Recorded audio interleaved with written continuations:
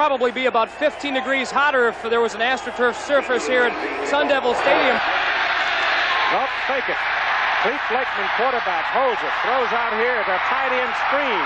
And Todd Milliken still going, pounding, and he's down at the 1.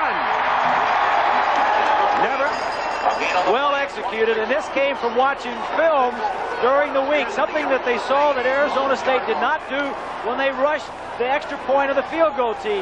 Osborne loves to play chess. He has a PhD. He's a doctor, very smart. He calls the plays, and it was at the right time that he called that one. And it's first and goal for Nebraska at the 1. Ball goes to Jones. Touchdown, Huskers. Taylor's back to throw it off the goal line. He's got all day.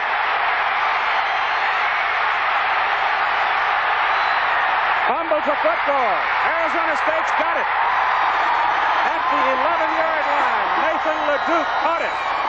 Ball flew up in the air, and LeDuc came down with it.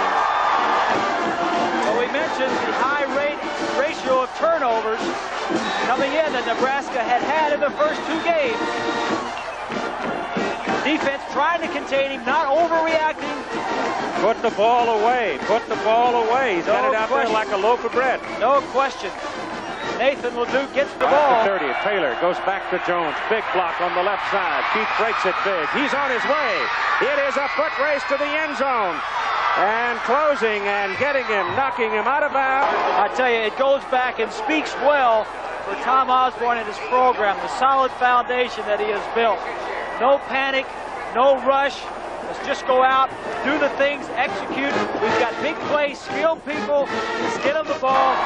We'll get something. Ford all day. Loops it to the sidelines and throws it right into the arms of Steve Forch, the linebacker, covering the intended receiver.